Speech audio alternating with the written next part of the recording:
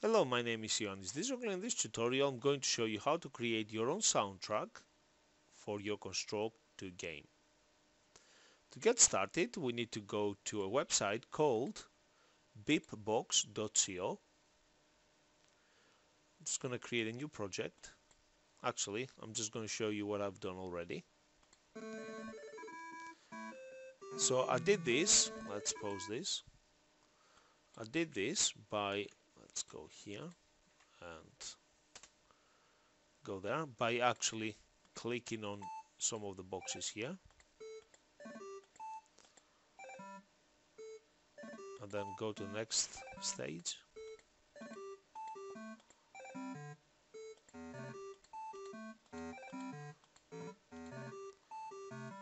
So have a play around. So once you are happy with your track you have created, you can click and drag, and you can click and drag to deselect as well. Okay, once you are happy with the track you have created, you can actually export the track. You put the appropriate name and then click export. So you export the soundtrack. Okay, then you download the soundtrack. You get the soundtrack from one folder and you paste the soundtrack into another folder. Let's replace that, and that's how you have your soundtrack. So I have a soundtrack here, my Peekaboo soundtrack. Let's listen to it. Okay, so that's my Peekaboo soundtrack.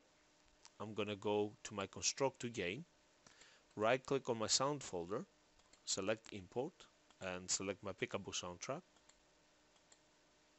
Click import. Okay, now I want this soundtrack to play when the game starts, so I'm gonna go to the events. I'm gonna add a new event and a system event, and I'm gonna say on start of layout add an action, audio action. I'm going to select the play. Now if you cannot see the audio action there, what you will need to do, let me delete it from here, click this audio, yes. So I'm gonna go here, I'm gonna right click, insert new object and select audio. Okay, so now I've got my audio. I'm gonna go to the events, add an action, audio action, play sound, and from the drop down list I'm going to select my Peekaboo soundtrack and I'm going to make sure it's looping. And within for the tag, it is important for us to put the tag here so we can actually call this soundtrack when we try to control it later on. I'm going to call it my soundtrack. I'm going to copy this now and select done. So as soon as the game starts, okay,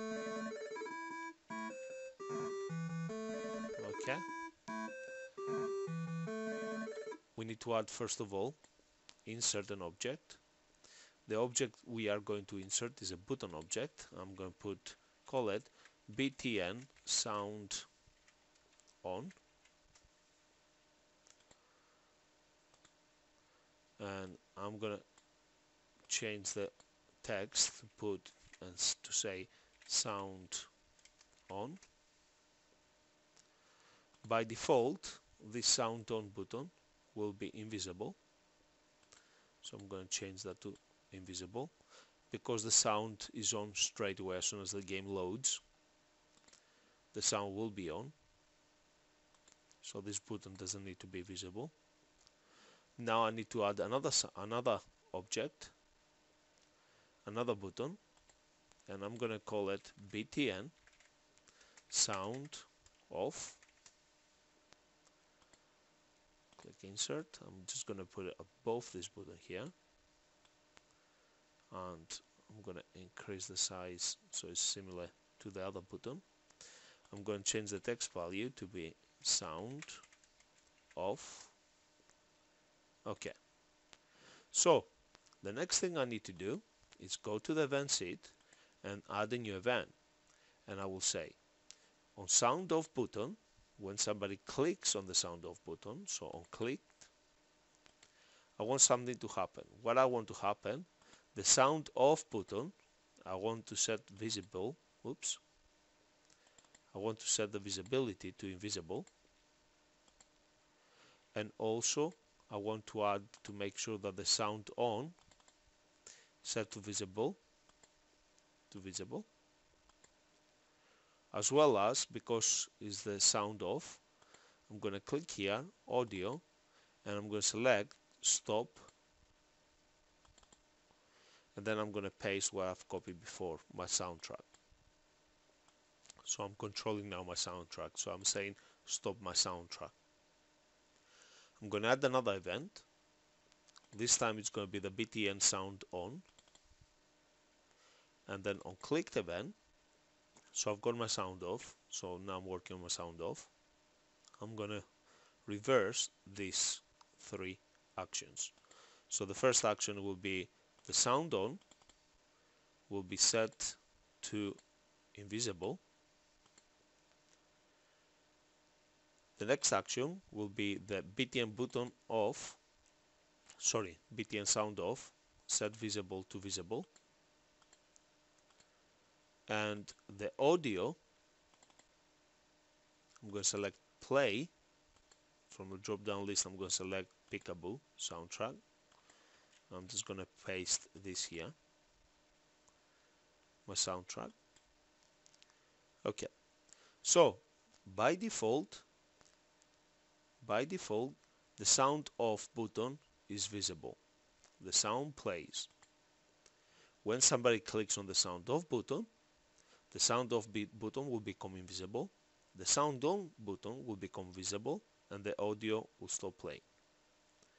When somebody clicks on the BTN sound on, the BTN sound on will become invisible, the BTN sound off will become visible, and the sound will stop playing.